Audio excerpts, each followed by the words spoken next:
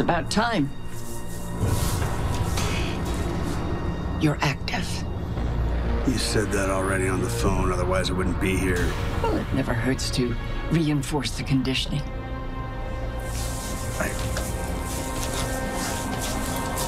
Why the open grave? I guess he wanted new digs. Who was William Eckert? Oh, no one you need worry about. Our only concern should be me. And what makes you more important than my other concerns? Well, you seem to have forgotten how this dynamic works. I don't answer questions. I ask them. Then ask away. Why are Samantha Morgan and Patrick Drake still alive?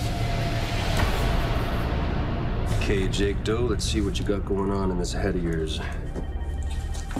Excuse me, doctor. Well, hello, miss. Hi.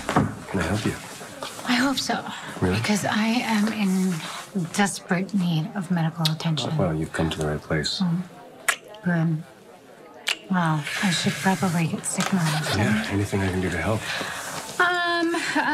It's funny that you asked. Really? Yeah. Ulterior motive coming to visit me? Not that I'm complaining. Don't say that, because it sounds like you are. No.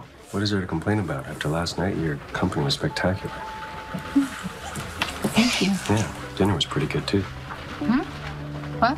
Are you talking about Metroport or my risotto? Nothing compares to risotto. Eating in with you and everything that comes after? No comparison. That's a good answer. Speaking of our first amazing night together, did you find your missing figurine?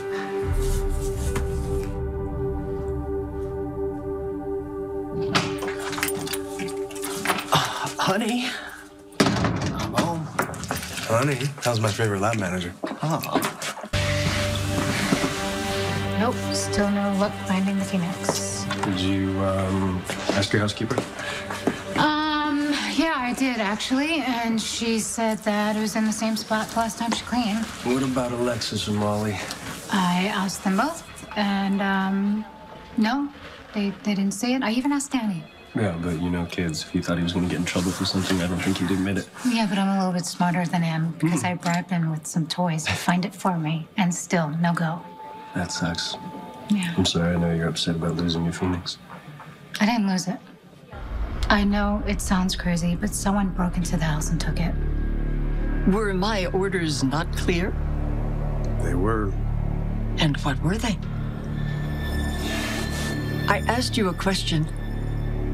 Answer it. To kill Sam and Dr. Drake. And yet they live. Yeah, they do. Well, something must have gone wrong. What was it? No, I assume that you made it into the apartment. I did. Oh, where were the targets? Upstairs. Why didn't you kill them? Someone stopped me. Someone stopped you. Did one of the targets discover you? No. Well, then who did? A young woman. I don't know who she is. And you didn't think to mention this to me during our phone conversation? I started to, but, she disappeared. She wasn't real. I see. So this hallucination, did she say something to you? Oh, yeah, she did. She told me I didn't want to take your orders, that I didn't want to kill anybody, and that she was my friend. Oh, and did this young woman happen to have brown hair, a dour face? Was she a talky little thing?